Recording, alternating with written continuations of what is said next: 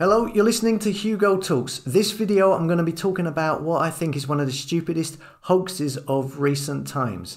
And what's interesting is it shows you that even though it may not seem like so at the beginning, the whole thing has been started, created and grown in order to target the Word of God. It was all started in order to go finally after Scripture. It's part of the primary agenda to undermine the Word of God, to cast doubt into people's minds, which is, like I said in a previous video, that is the agenda which is behind all propaganda. It's all to make people turn away, ignore, or undermine the Word of God. It's an antichrist agenda, and it's multi-layered and it's everywhere. If you look behind all of these things, and then further behind that, you will find everything you see in the media is there to influence and disassociate its audience from God. So we have this thing called the Mandela effect. It refers to widespread false memories, people collectively believing in an event occurring when it didn't. It's basically something that a lot of people have remembered incorrectly. But where the problem lies is that people use these false memories to mess with your head. Their so-called Mandela effects have been spread around the internet for the last, I don't know, it could be 10 years or more. And you'll notice that most of them are silly things, silly, inconsequential things.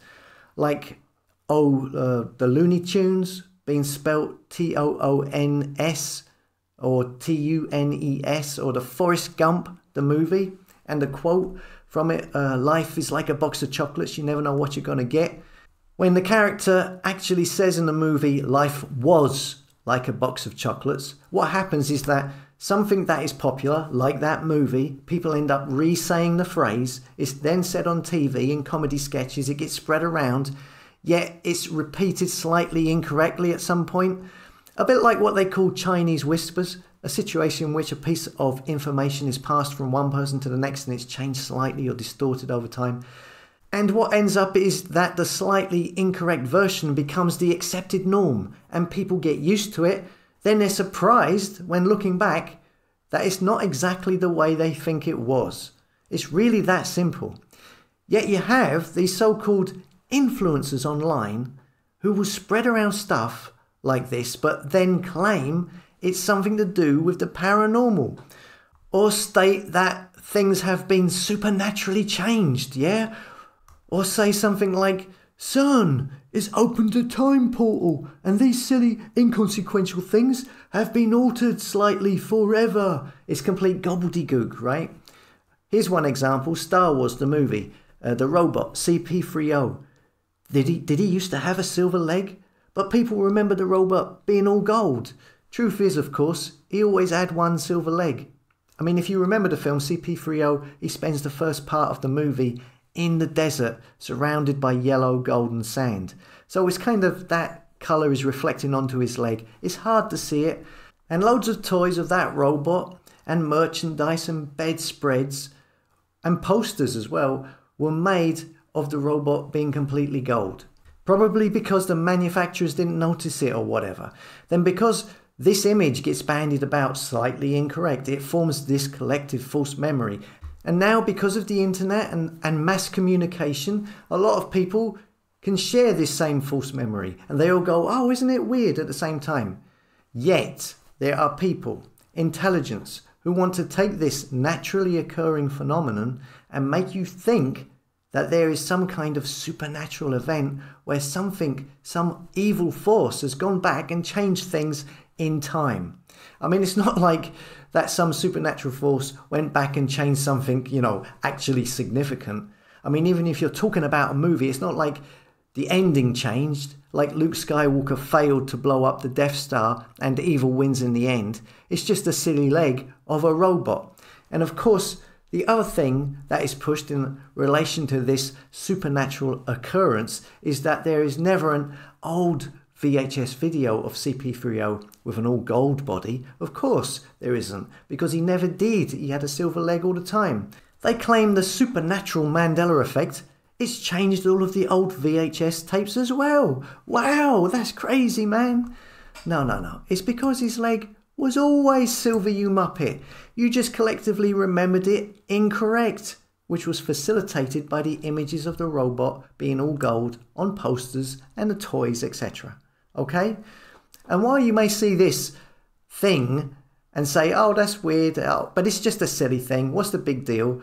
Well, behind these numerous online accounts that push this type of nonsense, there is a sinister agenda behind it, because all of this is pushed, in my opinion, in order for the end goal, which was to start using the Mandela effect, supernatural psyop, to mess with people's heads and the word of God. So now you have all of these agents online carrying on saying the Bible, and of course it has to be the King James Bible as well, saying, oh, the Bible is under attack from supernatural forces. It's being changed by the Mandela effect. And of course the consequence being, oh, now you can't trust anything that's in the Bible now, because it's been supernaturally changed, don't you know? It's complete and utter tosh. And in my opinion, all of this whole internet thing called the Mandela effect was created, and it was pushed using popular culture, something popular like movies and music, etc., to gain interest early on. All of this was started from day one in order to do this to the Bible. That was the goal from the beginning, in order to try and undermine the word of God, in order to cast doubt in people's minds and what they are reading. It's an intelligence psychological operation. It's why the videos about the supernatural Mandela Bible changes stating this nonsense are promoted on YouTube. It's why they get millions of views. The ones calling it out as an obvious hoax, they don't get anywhere near those views. There are channels, I believe, that have been set up to push this hoax continuously. And really, anyone really should see that for what it is. This video here, called The Lion and the Lamb Mandela Effect Debunked, this explains quite well this nonsense of the claim that the lion lay down with the lamb was changed to the wolf lay down with the lamb. This is one of their big claims, of course, as it says in Isaiah 11:6, the wolf so shall dwell with the lamb, and the leopard shall lie down with the kid and the calf and the young lion and the fatling together, and a little child shall lead them. This is very much again like the Forrest Gump or Star Wars. Modern Christianity has been pushing the idea of the lion and the lamb with images in Christian books and so forth, pushing the correct image of that Isaiah 11:6, and this has created a collective false memory. It also shows that people are easily misled and don't read scripture. You can see old artwork. Even this is incorrect scripture. This book, for example. Things like this continue to propagate a false memory. This is why people collectively think it's the lion lays down with the lamb, because over the decades, the imagery has been pushed. Say like the title of this old movie. Another thing that these charlatans claim is that the Bible has been supernaturally changed by Satan, and every Bible has been changed. If you get a Bible from 1700, then that would also be magically altered. It's changed history. It's changed every Bible, right? Yeah, well, if that's so, why hasn't it changed these images that I've picked up on Google? Why hasn't it changed the lion into a wolf in these images? If reality has been altered and changed or shifted, wouldn't these images have also changed? Of course they would, but they haven't. No, because it's a load of rubbish, and it's always been the wolf lays down or dwells with the lamb. So here we see a painting as well by Edward Hicks. This painting was done in 1833, which shows the Isaiah 11:6 correctly. As you can see, there is a wolf lying down with the lamb. It's not a lion. This artist was paying attention when he did his painting. He wasn't getting distracted by his Black Mirror device. This is back in 1833. So you can clearly see he has the wolf dwelling with the lamb, and the lion with the calf, yeah, and so forth. 1833. That's before someone at some point did a picture with the lion and the lamb who was reading scripture incorrectly, and then that image and the concept got copied by others and duplicated, and it then created this collective false memory, which we now find charlatans online use to try and sow doubt and confusion into people over the word of God. And you remember this image I showed earlier? The image is an actual painting by a person called William Strutt. This is the same scene. It's about the Isaiah verse again. And this was painted in 1896. But he's got it wrong. And this is probably where the root or the rot set in of this particular false collective memory of the lion laying down with the lamb started. Okay, now another example of the nonsense you will see was this comment on my recent King James Bible video, is King James the go-to Bible? These people turn up, they turn up in their droves when you post a video about the King James Bible. This one says, I won't read the whole thing, but he says, the scriptures are changing, just as it was prophesied in Amos 8, 11, 12. It doesn't say that at all. That's completely out of context. There's nothing there about the Bible changing. Then goes on to give these examples.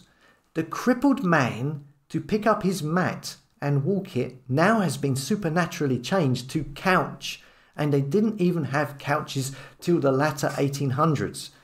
Fuse, that was the man's last name who made the sofa. There is corn all over the scriptures, and corn didn't come into being corn until the early 1800s. Before that, it was called maize, and that came from the Americas and didn't exist in the Middle East until way later. Right? The word couch, right? Not used until 1800s is absolute nonsense. The English poet and author Geoffrey Chaucer referred to a couch as a place to sleep in his work. In 1385, the word couch was used a good 300 years before the 1611 King James. So that allegation is completely false. And then corn, he claims corn didn't come into being until the 1800s, or at least I think he means the word corn. Before that, it was called maize. No. It says here corn was used in England as far back as 888. So that would be a good 800 years before the King James Bible.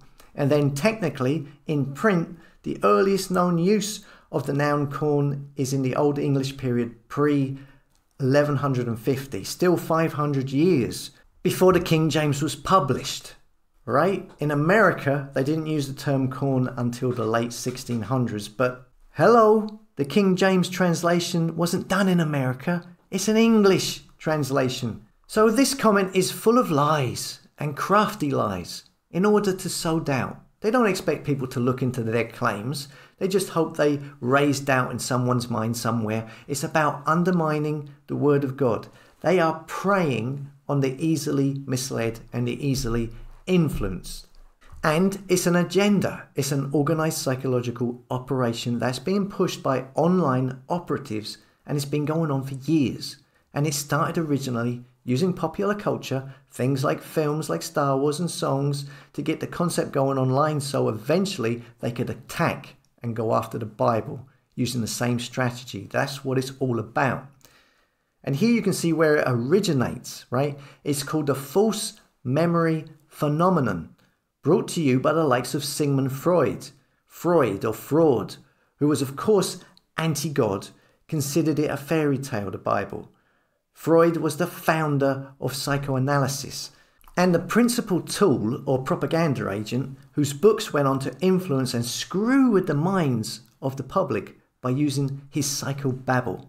Modern psychiatry has been used by evil parties for years to send people away who don't cooperate or fit the mold. Right? The founder of Netflix, Mark Randolph, whose great-grandparent was Sigmund Freud, and great-uncle was Edward Bernays, who they call the father of modern propaganda. That's Netflix for you. So you know you can see what that's all about. Look, here we see false memory phenomenon. In psychology, a false memory is a phenomenon where someone recalls something that did not actually happen or recalls it differently from the way it actually happened. Suggestibility, now this is the thing, suggestibility, activation of associated information, the incorporation of misinformation and source misattribution have been suggested to be several mechanisms underlying a variety of types of false memory. This is what some of these influencers are trying to do by pushing this rubbish around. It goes on to say, Freud was fascinated with memory and all the ways it could be understood, used, and manipulated. And these people online are attempting to manipulate collective false memories to make you think something supernatural has happened when it hasn't, in order to sow seeds of doubt and undermine Scripture, undermine the Word of God, because the battle behind all of this, you see, is against the Word of God. And that's how far in advance they plan, that's how deep this goes. And that's what the underlying agenda is always about and against. These people try and tell you it's supernaturally changed by Satan when you know God told you in Scripture His Word would be preserved for generation after generation until the end. As it states, the words of the Lord are pure words, as silver tried in a furnace of earth, purified 7 times. Thou shalt keep them, O Lord, thou shalt preserve them from this generation forever. Psalms 12, 6, 7. As always, thanks for listening, thank you for your time, thanks for your support, and I'll see you in the next video.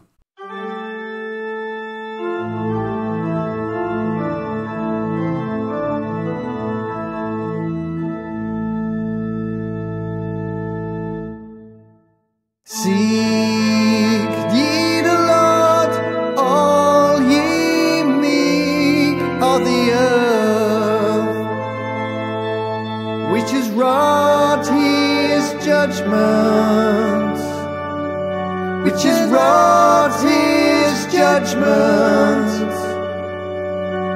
Seek ye the Lord, all ye meek of the earth.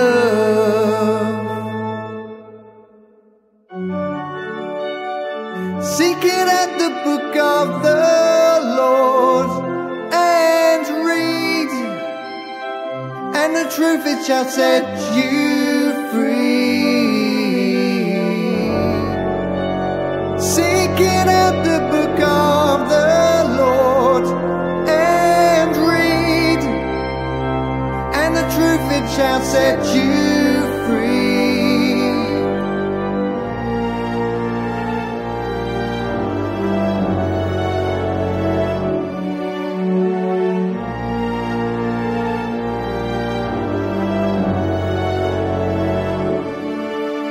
Seek ye the Lord, all ye meek of the earth, which has wrought His judgment, which has wrought His judgment. Seek ye the Lord, all ye meek of the earth. Seek it at the book of the Lord and read, and the truth it shall set you free. Seek it at the book of the Lord and read, and the truth it shall set you free.